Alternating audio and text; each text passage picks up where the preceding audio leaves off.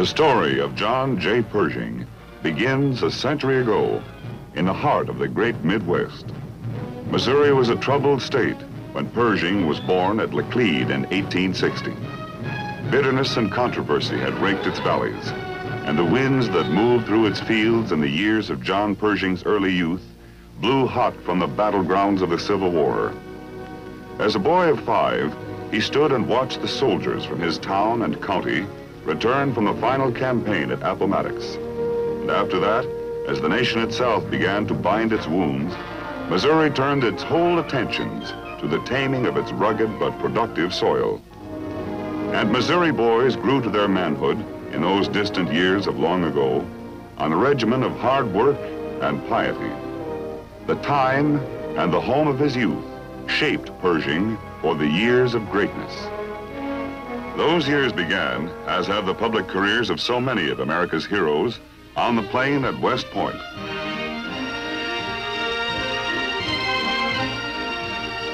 In 1886, at the age of 25, Pershing was graduated from the military academy.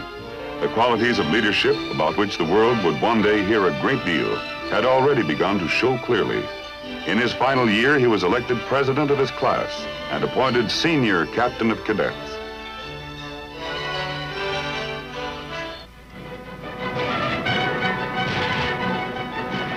In the 1880s, rebel Indian tribes in the West were still the greatest threat to American lives and property. And it was the lot of most young professional officers to be pressed into service in these campaigns to make the West secure. Lieutenant Pershing, cavalry, saw his first action the year of his graduation in the fighting in the Southwest, which brought an end to the war against the Apaches, led by the fierce and wily Geronimo. Later, serving as a leader of Indian Scouts, he participated in the final campaign against the rampaging Sioux in South Dakota.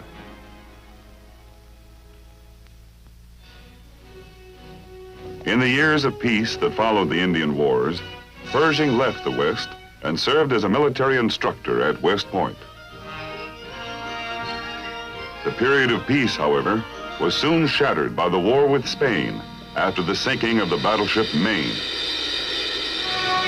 These are actual motion pictures of American ships steaming into Havana Harbor in 1898 and American troops landing in Cuba.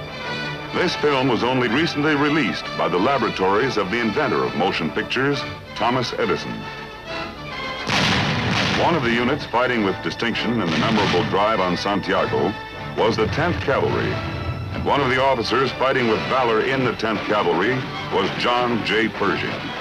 He was cited for his personal gallantry, and his commanding officer said of him, "Pershing is the coolest man under fire I ever saw." When the stars and stripes were raised in victory, Pershing himself later said, "It lifted us out of ourselves. It was the soldiers' silent Ave Maria."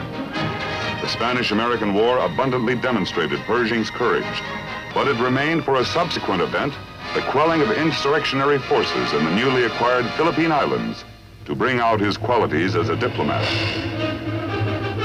His assignment was to subdue the Moros, a proud and fierce tribe who began to cause trouble after the withdrawal of the Spaniards following the Spanish-American War. Pershing, now a captain, not only subdued them, he won their friendship as well, an exhibition of military and diplomatic skill that attracted the attention of the authorities in Washington. President Theodore Roosevelt personally applauded Pershing's accomplishments. And in 1905, while Pershing was serving as U.S. observer of the war between Japan and Russia, Roosevelt promoted him from captain to brigadier general, over 862 officers who were senior to him. In 1915, Pershing was in command of the Southwestern Division along the Mexican border, defending American interests against increasingly frequent raids by bandits across the border. It was at this time that the great personal tragedy of his life occurred. His wife and 3 daughters were lost in a fire which raked the Presidio at San Francisco, where they were living in his absence. Only his son was saved. Characteristically, Pershing bore his loss with silent fortitude and turned his wholehearted effort to the new duty to which his country called him. Command of the punitive expedition into Mexico in pursuit of Pancho Villa, the most bold and reckless of all the Mexican bandits, who had destroyed American lives and property in a brutal raid on Columbus, New Mexico. Daringly and courageously for nearly a year, Pershing led his troops over 400 miles of trackless desert under the most trying and hampering of conditions. When the expedition was withdrawn, bandit harassment had been greatly reduced. And the American people, whose heroes must be made of enduring stuff, had found in John J. Pershing a unique study in dedication to duty and unflinching loyalty. The American cavalry's firefights in the Chihuahua Desert in Mexico were only a small part of the conflagration that was searing the world. German aggression had reduced great parts of Europe to rubble and uprooted great masses of Europe's population.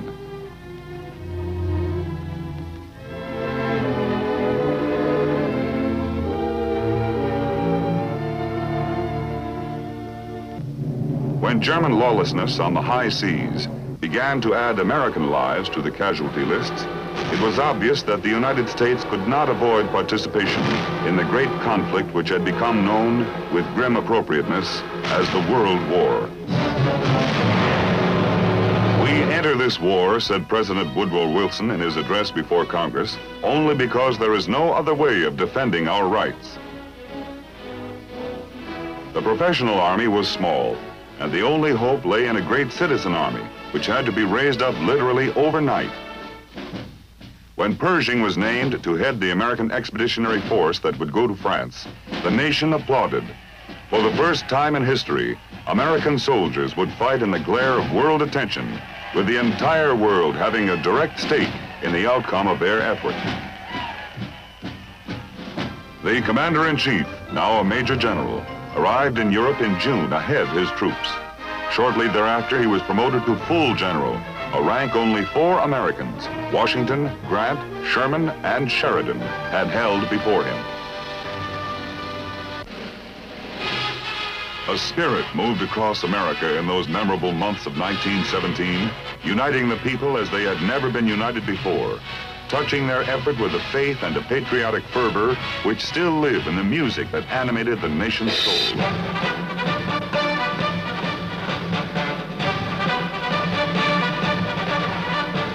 Johnny, get your gun, get your gun, get your gun.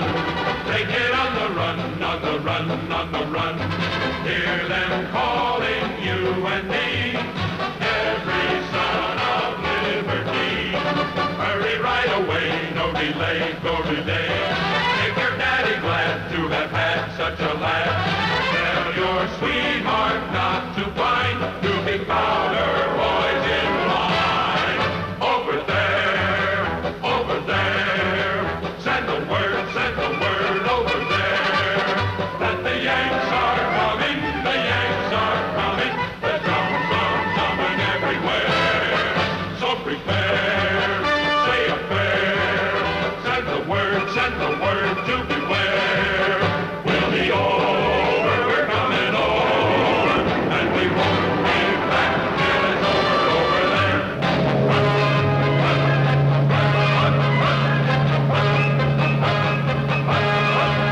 Oh, the Yanks are coming, the Yanks are coming, the drums are drumming everywhere.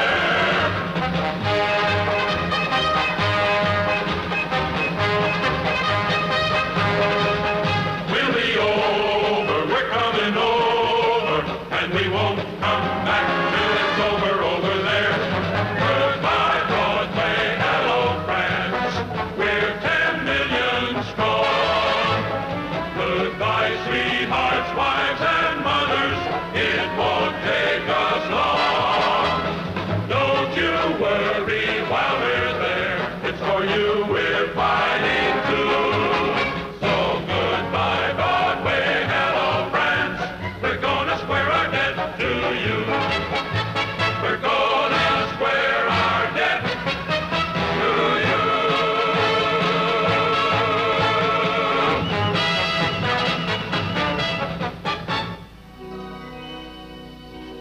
For Pershing, the challenges in France were monumental. He had the task of shaping and training an army force, which in a year and a half would expand to 2 million men. Pershing firmly believed that 3 qualities were necessary for Allied victory: an offensive spirit,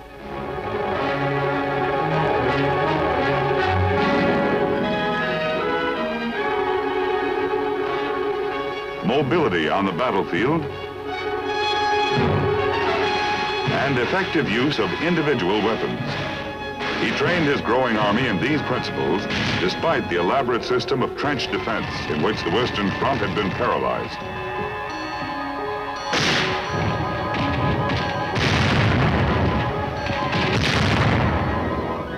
One of his greatest conflicts came with the Allies themselves, who wanted to use the new American troops as replacements in their own divisions. But Pershing held out for an integral American army, which would fight under its own flag and its own commanders. The prestige of the nation itself would stand or fall on the performance of that army in the test of battle.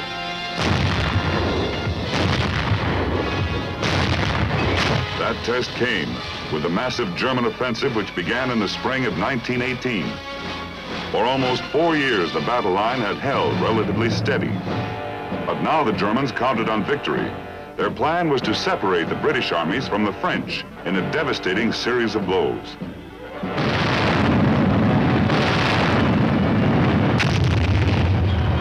Thousands of tough and specially trained troops hit the Allied line, and in a succession of drives, they shattered the British front and broke through Allied defenses. The Allies counterattacked, and for the first time since 1914, the Western Front was aflame with open warfare.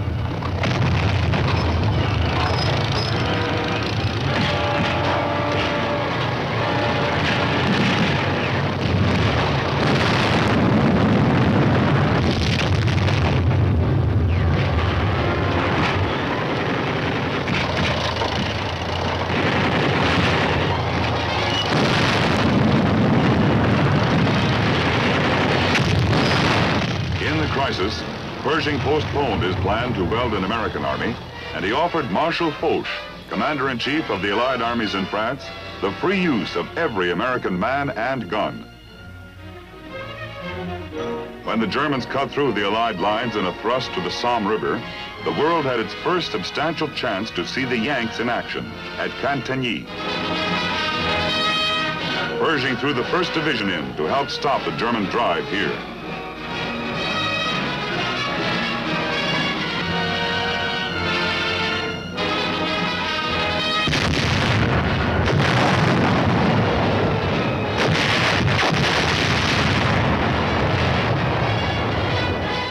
Of the 1st Division took Cantigny and held it, despite violent and sustained counterattacks. In another breakthrough, the Germans rolled across the defenses on the Aisne River, stretching from Soissons to Reims, in a driving, relentless force which struck panic into the French nation. In 3 days, the German tide had reached the Marne River and was less than 40 miles from Paris. Pershing moved the 2nd and 3rd U.S. divisions into the area around Chateau Thierry to help stem this onslaught. Both divisions responded with spectacular spirit and success. The 3rd Division, in its battle for the Marne crossings, wrote one of the most brilliant pages of our military annals, said General Pershing. One of its regiments, the 38th Infantry, earned the proud designation Rock of the Marne. The 2nd Division, holding the road between Chateau Thierry and Paris, began pushing the Germans back. U.S. Marines, fighting with the 2nd Division, reclaimed important ground in a fierce contest known to history now as the Battle of Belleau Wood.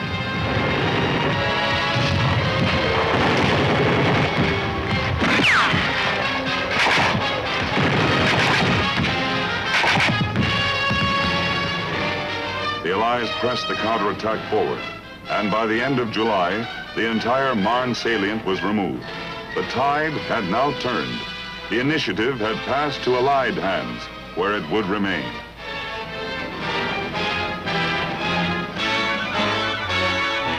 Eight U.S. divisions had participated in the successful counteroffensive, and their performance had met their commanders' expectations and exceeded all others. Bravo, the young Americans, a British newspaper trumpeted, and a French dispatch reported that their victories had electrified the world. The doughboy had proved his ability as a fighter, and it was obvious to all that the constantly increasing American forces were to be the decisive factor in the war. Marshal Foch decided the time was ripe for one great coordinated Allied offensive. The AEF's first assignment was to be the reduction of the Saint-Mihiel salient, a projection 16 miles into the Allied line below Verdun, which the Germans had held for 4 years and which hampered lateral communications along the battlefront. The Saint-Mihiel offensive, which began on September 12th, was the first operation in the war carried out by a complete American army under the separate and independent control of General Pershing.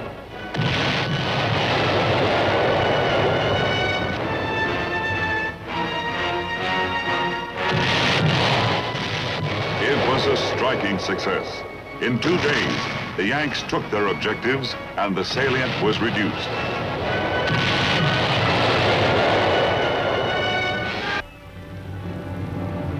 Now America's soldiers were moving to the beat of the muffled drums of history.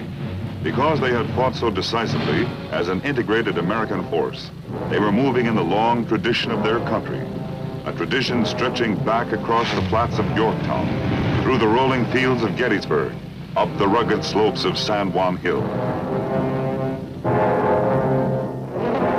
The man who had welded them into this integrated force had by now made his own unique mark on the history of his times. As a tactician, seeking victory through fire and movement on a fluid battlefield, Pershing was proving himself superb. To the men of the AEF, who knew him best by the nickname Blackjack, he was no myth. The battle was his as well as theirs. He had confidence in them, and they gave him their trust and respect.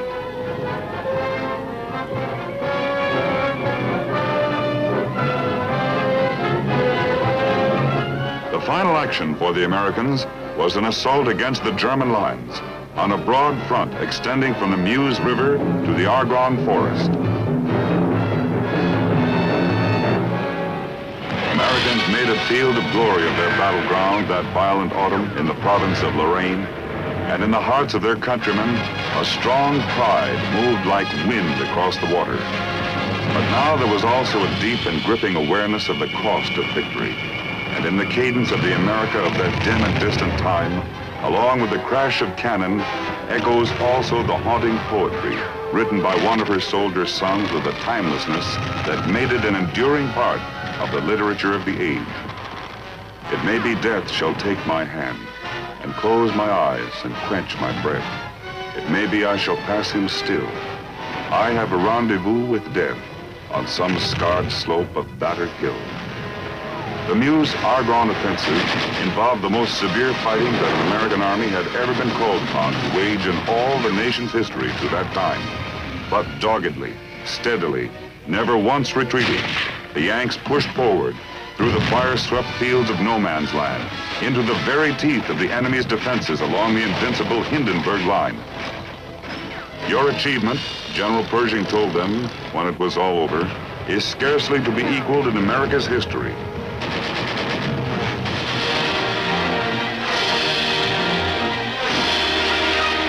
At 11 o'clock in the morning, November 11, 1918, the soldiers laid down their guns and cheered. And their cheers were echoed in every city of the Allied world. I pay supreme tribute, General Pershing said when the guns had stilled, to our officers and soldiers of the line. When I think of their heroism, I am filled with emotion which I am unable to express. Pershing himself was decorated by 9 foreign governments, as well as his own country. He stayed in Europe for a while after the war was ended. He was with President Wilson when the president came over for the Versailles meeting of the Big Four, Clemenceau of France, Lord George of Britain, Orlando of Italy, as well as Wilson of the United States. Then Pershing bade goodbye to his old comrades in arms.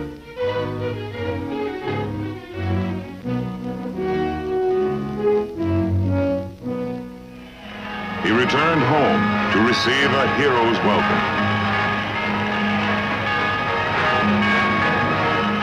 A grateful Congress conferred upon him the rank of General of the Armies of the United States.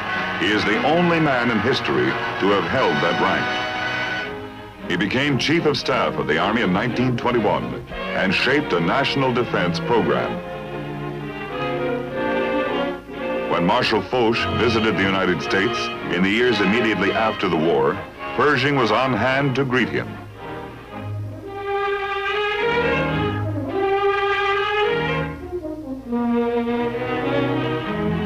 He took delight in showing the Marshal the evidence of solid French-American friendship, which the two commanders had done so much to forge. When the body of the unknown soldier was returned from France for burial, Pershing led the nation in its tribute. Showing the measure of his own respect for the nation's heroes, Pershing wore only the Victory Medal, which was awarded to every veteran of the World War. Pershing retired from active service in 1924, but he remained active in the life of the nation. As chairman of the American Battle Monuments Commission, he traveled to Europe many times to witness the dedication of memorials to American soldiers.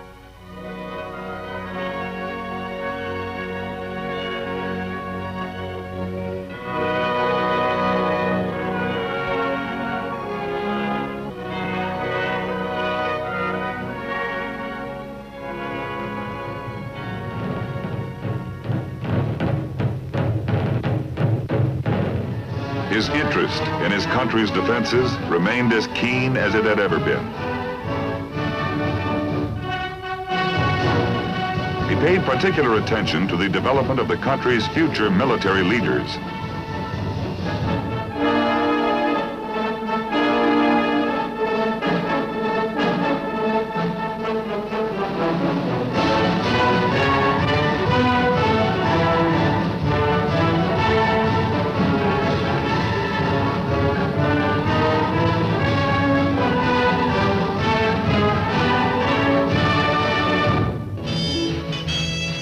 His health failing and old age overtaking him, Pershing called soberly upon his fellow citizens to recognize the growing aggression that was threatening the world.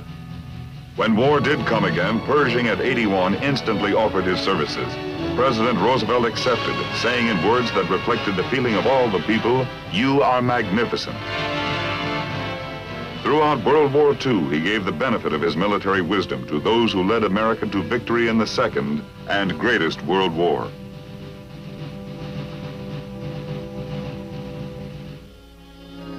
When Pershing died in 1948, at the age of 87, the nation mourned the passing of this leader who was a symbol as well as a man. Men slipping into middle age and beyond it felt the stir of memory. The trenches which separated the years of their youth from the years that came after. The big parade into history in which they had marched in close ranks behind the commander. And young men who had fought their war a generation later, who had indeed been born after Pershing had given his last command, could feel something of the same sharp pull. For such was the magic of the Pershing name and the strength of the Pershing character that Americans of all ages could feel that their own lives had in some important way been bound up in his.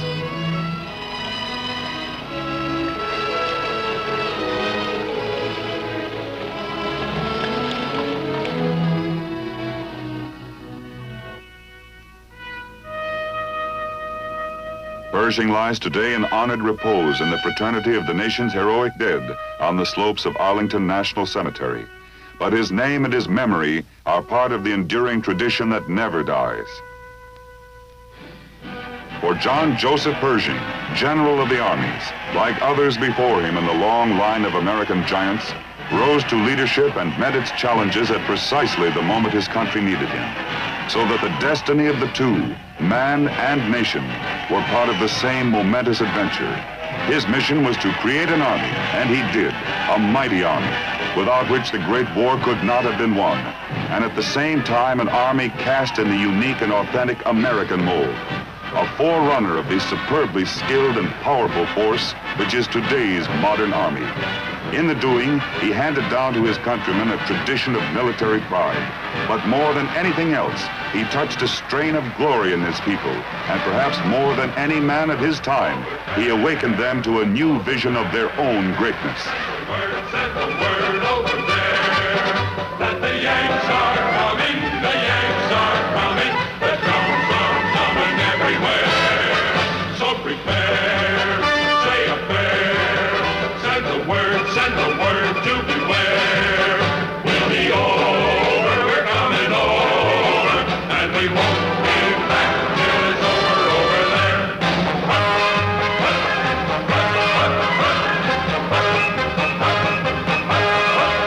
Oh, the Yanks are coming, the Yanks are coming, the drums are coming everywhere.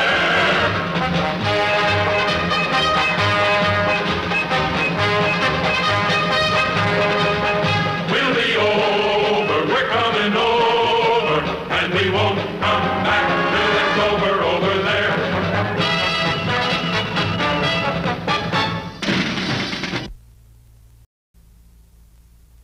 The story of John J. Pershing begins a century ago in the heart of the great Midwest. Missouri was a troubled state when Pershing was born at Laclede in 1860. Bitterness and controversy had raked its valleys, and the winds that moved through its fields in the years of John Pershing's early youth blew hot from the battlegrounds of the Civil War. As a boy of 5, he stood and watched the soldiers from his town and county return from the final campaign at Appomattox. And after that, as the nation itself began to bind its wounds, in the year of his graduation in the fighting in the Southwest, which brought an end to the war against the Apaches, led by the fierce and wily Geronimo.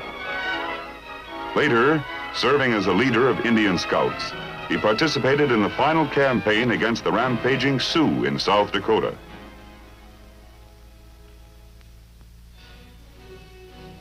In the years of peace that followed the Indian Wars, Pershing left the West and served as a military instructor at West Point.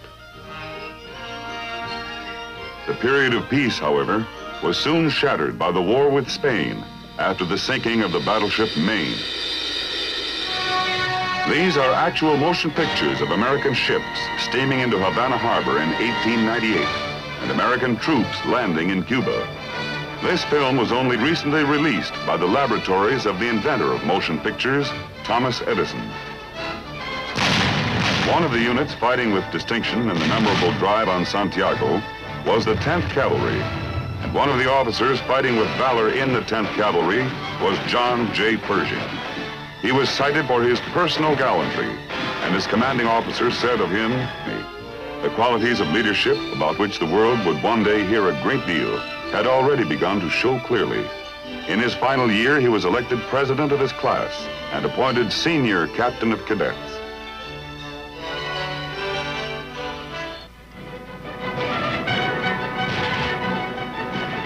In the 1880s, rebel Indian tribes in the West were still the greatest threat to American lives and property, and it was the lot of most young professional officers to be pressed into service in these campaigns to make the West secure. Lieutenant Pershing, cavalry, saw his first action. Missouri turned its whole attentions to the taming of its rugged but productive soil. And Missouri boys grew to their manhood in those distant years of long ago on a regimen of hard work and piety. The time and the home of his youth shaped Pershing for the years of greatness. Those years began, as have the public careers of so many of America's heroes, on the plain at West Point.